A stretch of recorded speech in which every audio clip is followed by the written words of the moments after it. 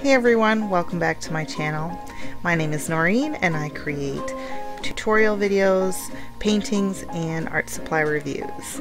So today I wanted to try some hot press paper. This is the Baohong or the Meeden block watercolor paper pad. I have reviewed the cold pressed version of this paper before and I'll link that in the card.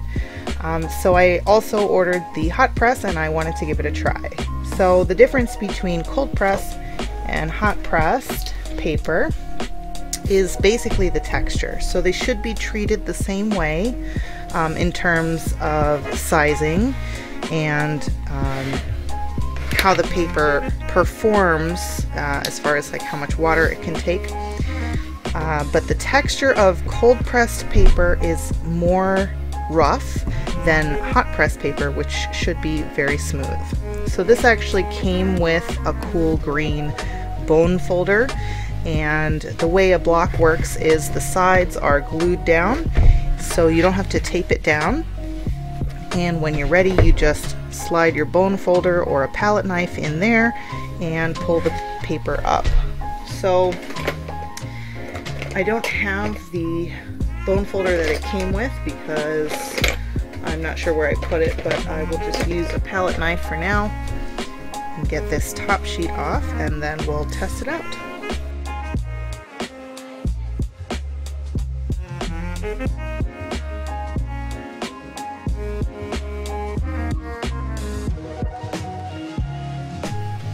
So as you can see, I'm not sure if you can tell, but it is very smooth, almost like copy paper.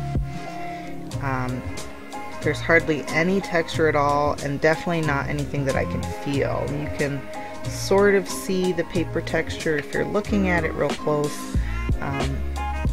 but definitely not as rough as the cold press paper. So this will be interesting. I was thinking we could do a little pumpkin since it is officially fall, at least here in Michigan. So let's get started.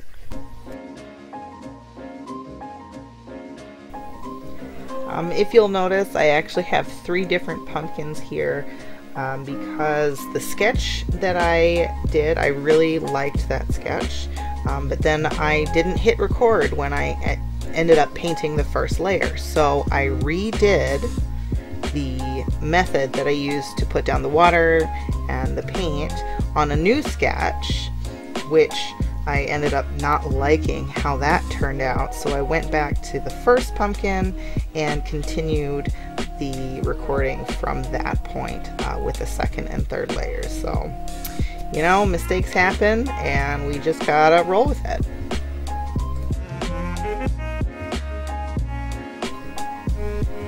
One of the first things I noticed right away was that the paint itself seemed to actually stay put, which was not at all what I expected.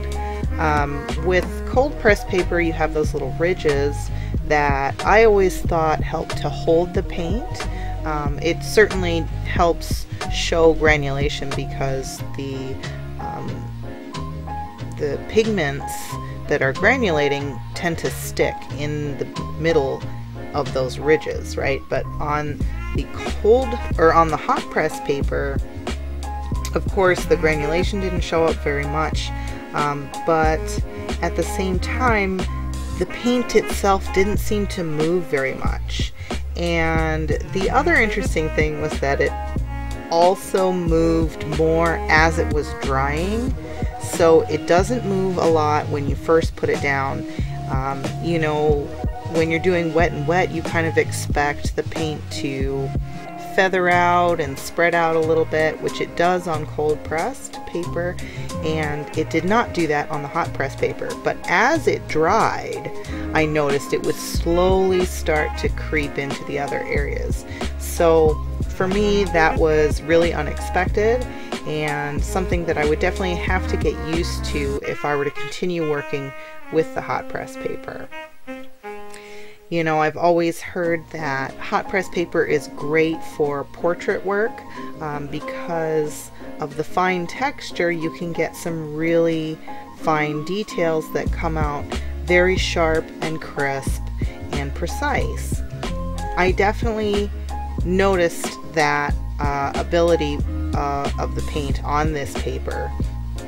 I think because it doesn't move as much, you can really be more precise with where you're putting color and where it will end up.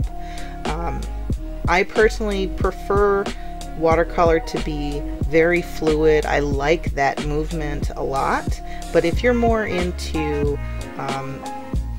realism or portraits, I think this is a really great paper for you to use. I did like how you could see the brush strokes, especially on the second and third layers when I was doing the glazing over the sections of the pumpkin. I thought that was a really neat effect and not necessarily something that I see very often in my work on cold press paper. I also noticed that it didn't seem to take the water very well, and if you've seen any of my other videos where I use the cold press paper from the same brand, it can take a ton of water, a ton of abuse, a ton of paint and layers, and it doesn't really warp that much, it doesn't degrade that much. However, the cold press paper seemed to be a lot more delicate. Some of the areas where I was moving wet paint around almost seemed to degrade a little bit. Now, I'm not sure if it's the brand or if it's a factor of hot press paper in general. So that was very interesting. Not something I really want to see, but definitely something that you would want to be aware of when you're working with this type of paper.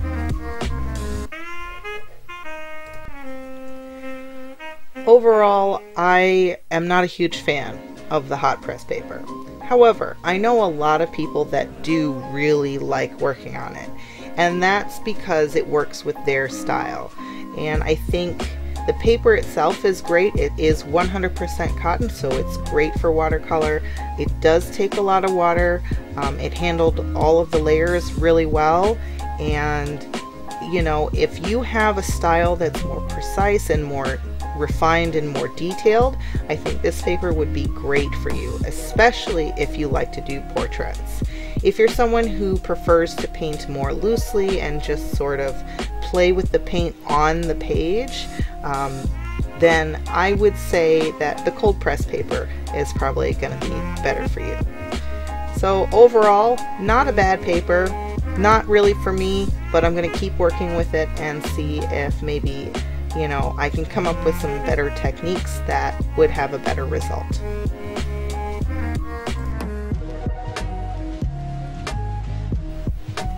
If you like this video, please let me know by leaving a comment, like the video, and make sure you're subscribed so you don't miss any of my future videos. Thanks so much for watching. Bye.